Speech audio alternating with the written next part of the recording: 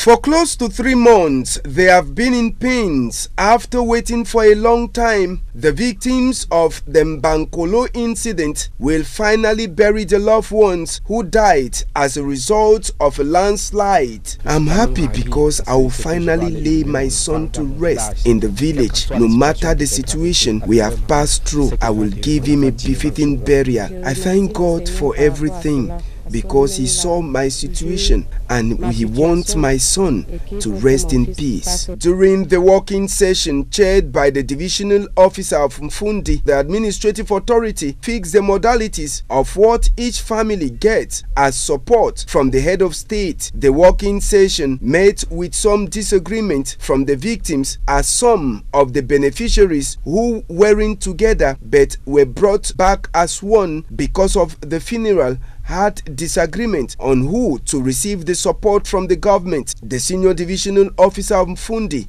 tried to put to rest some of these issues.